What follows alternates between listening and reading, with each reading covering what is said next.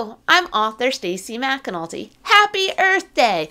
Today I thought I would answer some readers' questions. They are coming from Miss Sidders' second grade class in at Titan Hills Intermediate School in Iowa. I recently visited these readers, and these were some of the questions they had as follow-up. So let's take a look. First question is, how old is the sun?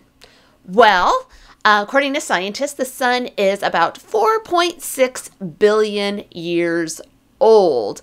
It forms first in our solar system, and then like almost immediately after that, we have planets and asteroids and comets. But sun is going to form first. And then I have a kiddo asking, what is your favorite planet painting? Oh, so these students created pictures and had them on the stage. They were beautiful. I loved looking at them. But I will not pick a favorite. They were all just so extraordinary, so I don't have a favorite. Love them all. Next question. How do you know the sun will disappear or go extinct? Will it explode, or will the sun turn into a red giant? So, from what I know through research, I'm not a scientist, but what I've learned is that our sun has plenty of fuel for millions and actually billions and billions of years. So it's not something we have to worry about the sun turning off or exploding. It's going to be around for your kids and your grandkids and your great-grandkids and great-great-grandkids. You get it. The sun is here for us. Now, our sun is called a yellow dwarf star, and it's not going to explode or create a black hole. It's not big enough for that. It would have to be 10 times bigger for something like that to happen. It will, over billions of years, change and expand and get hotter as it does run out of fuel. But again, this is billions of years in the future and not something that you should stay up worrying about because it's so far down the line. Next question. What type of books do you like to write the most? Oh man, I love writing all types of books, fiction and nonfiction and picture books and novels and chapter books and fantasy and contemporary, all the things.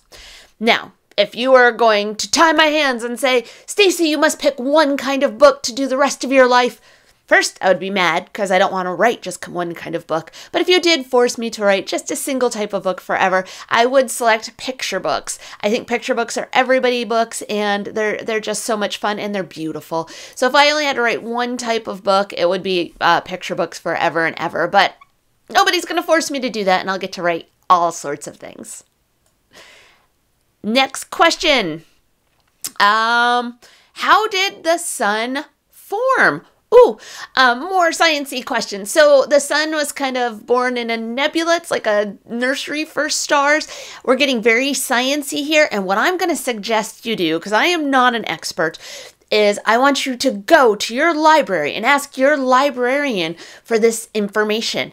And your librarian can help you out, whether finding the information on the computer or finding the information in other books. And it's something I'm going to look more into as I work on my next books in the Our Universe series, because we are going to do one on stars in the next couple years. So I will get to learn that along with you.